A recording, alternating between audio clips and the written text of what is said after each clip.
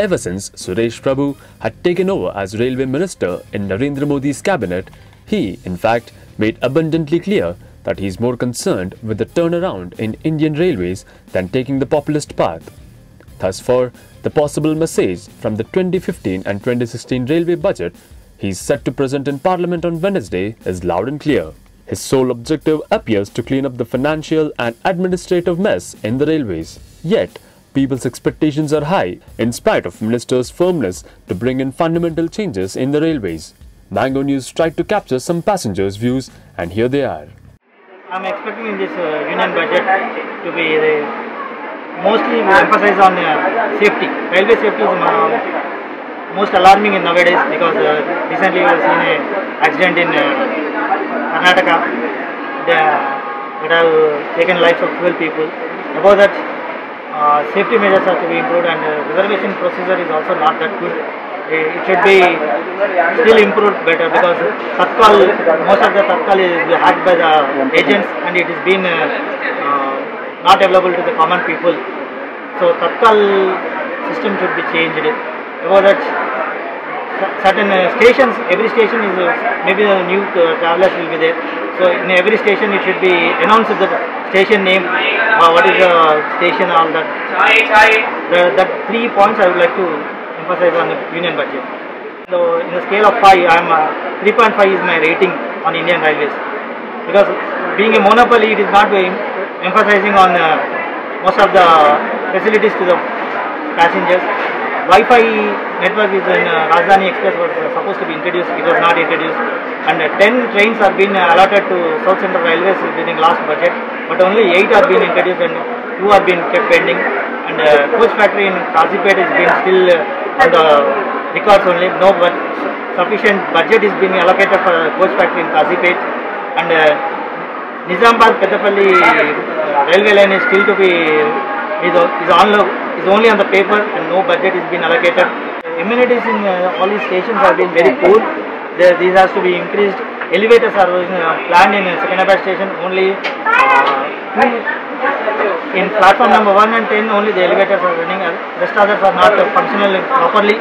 May be erected but not functioning properly. And security wise and cleanliness wise in Secunderabad station is very poor. Same in the case of Vijayawada and Vizag. Tirupati, they have planned to be the international standard railway station, which it is only their promise, kept promise, and it has not been fulfilled. Since Lalu Prasad Yadav, it has been pending. Tirupati being a pilgrim place and a lot of people coming, the safety measures and the amenities to be improved a lot. That should be taken up in this budget, I wish to. India is doing a very great job. There are a lot of improvement and development happened since long years. The only request what would be from the government is for the cleanliness and hygiene which has to be taken care. As if we see like a lot of other transports already been developed, it should not happen like railway should disappear. So that has to be very taken seriously, as we are saying like Swachh Bharat, and we are looking into the cleanliness of the places and all.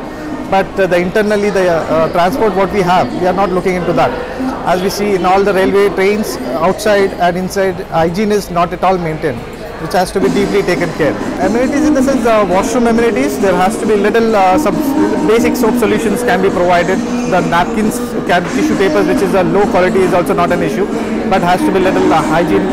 That will help into cleanliness and hygiene for us as a public.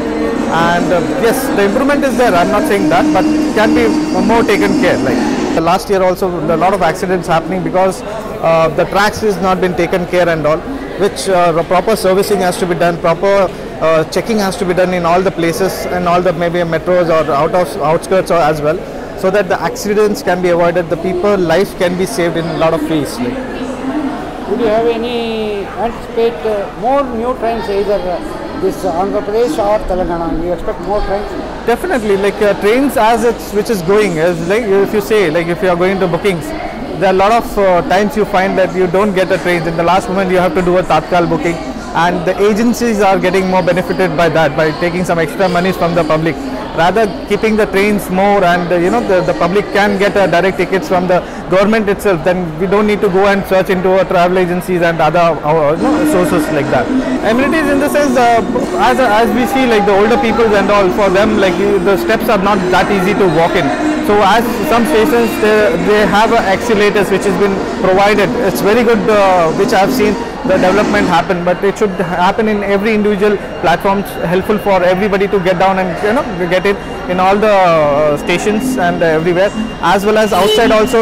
When you walk in, like you should have some source of transport which can help people to come in and exit, and checking as well. That's a major thing what I would expect from the government to do it in this year at least. How about security?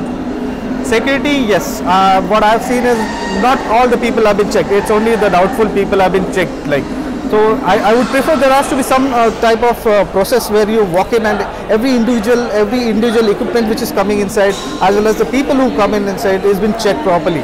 So it's not only the people, the police sitting over there. Police are doing a great job, but it's not their responsibility only by visualization. Like you should have certain equipments where the people pass in. There's only way to pass in, and then they have been tracking each and everything which is coming inside. Like in all the platforms, it should be there. As exit also, I don't find anything provided in the exits. There's a corner exit which is there. The people can just walk outside with any equipment or anything. Nobody can be tracking it. So anything can come in. We are only checking for the things which is coming into the platform. The things which are going outside the platform, nobody is tracking that.